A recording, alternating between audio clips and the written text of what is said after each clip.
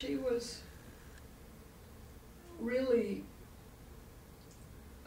never went directly at anybody's problem, but she looked at it and she saw that that person needs to share their voice, they can't be heard, so she'd cook up a game that would solve that problem.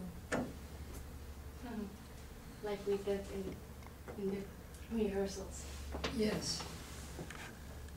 Extended sound. Yes, that's a wonderful exercise.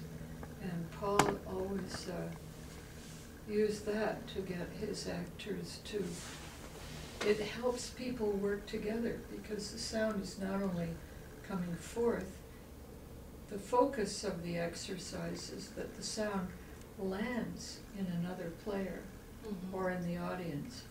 It's never thrown away.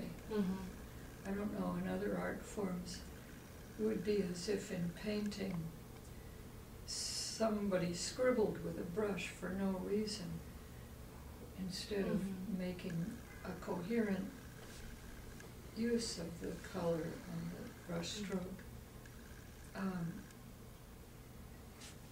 Everything matters in art, and so extended sound is just brings, integrates many aspects yes, in one yes, that's simple a thing. good